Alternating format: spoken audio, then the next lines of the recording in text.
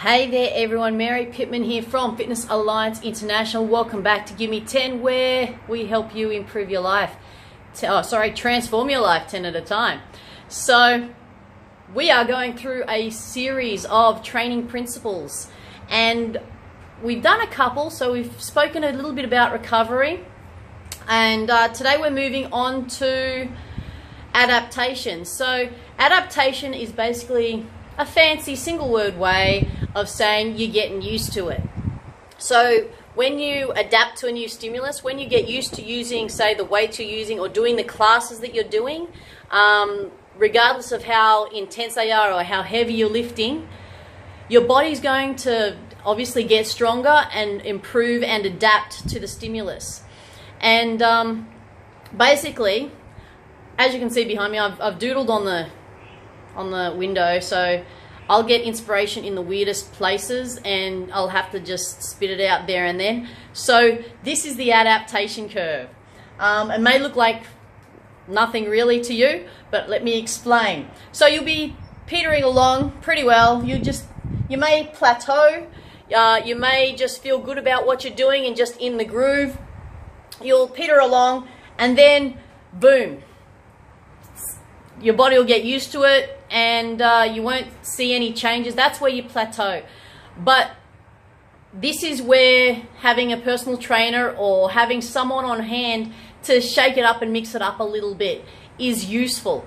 So basically, we encourage people, say, to train in the gym 2 to 3 times a week on a regular basis, so that they can adapt to the stimulus and they get used to the movements and they get used to increasing their weights and what have you. Now, on top of that, we encourage them to come and see a trainer every 4 to 6 weeks, depending obviously on how often they're actually attending the gym. So if they're training 3 times a week, you're going to see the trainer after 18 to 24 training sessions, roughly, on the same program. So if you're doing a different program each time you go, then it'll take a little bit longer to get used to the programming.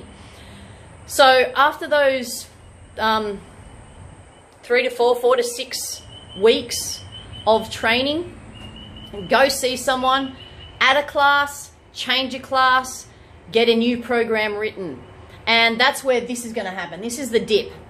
This is where people sort of get a little bit wary and can potentially go back into old habits and old grooves, back into the comfort zone and where they were happy doing what they were doing.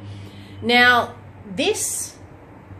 so what you'll do is, what you'll notice is that you'll actually dip in the skill just slightly.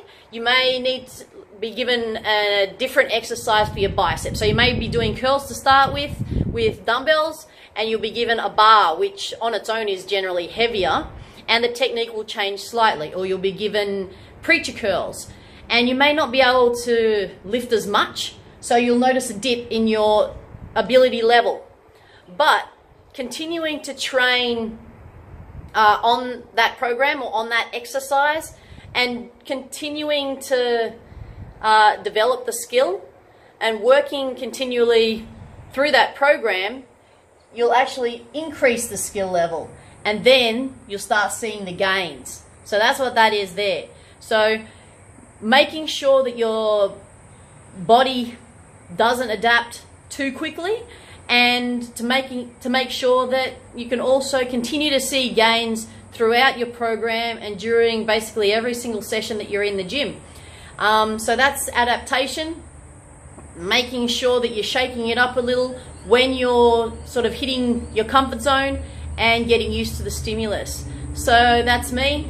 I'm Mary Pittman from Fitness Alliance International. This is Gimme 10. That was adaptation, and I'll see you next time.